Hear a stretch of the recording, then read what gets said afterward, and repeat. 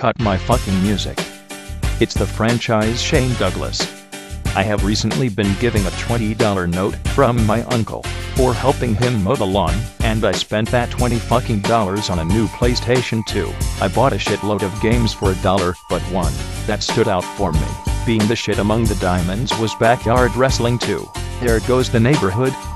And after playing this hunk of shit, I wish the neighborhood did go in a tragic tsunami.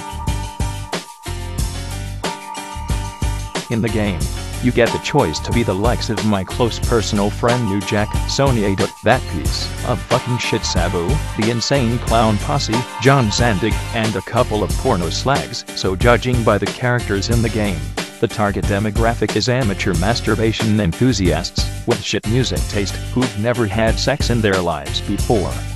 So this doesn't appeal to me, as I've had my share of rats in my time. I decided to create myself on Create a Wrestler mode and play career mode.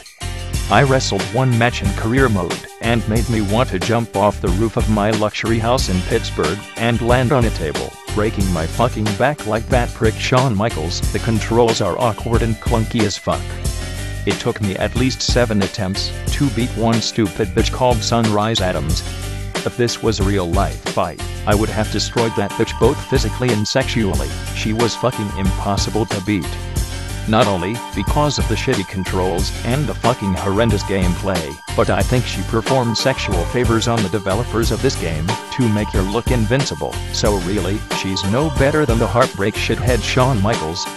Once again, someone who'd rather suck a dick than work hard gets pushed over me. Even this shitty fucking game is cutting my legs off politically. The final slap in the face was when I was scheduled to face the lovable party dude Andrew WK. I didn't feel right. It would have been like forcing me to kick the shit out of my best friend, the late Chris Candido. I couldn't do it. I shed a tear like the time I had to admit on my webcam that Extreme Reunion fucking sucked, and I just let Andrew beat my ass. I did the job to him clean, because unlike pricks like Kevin Nash, I have no problems putting someone over.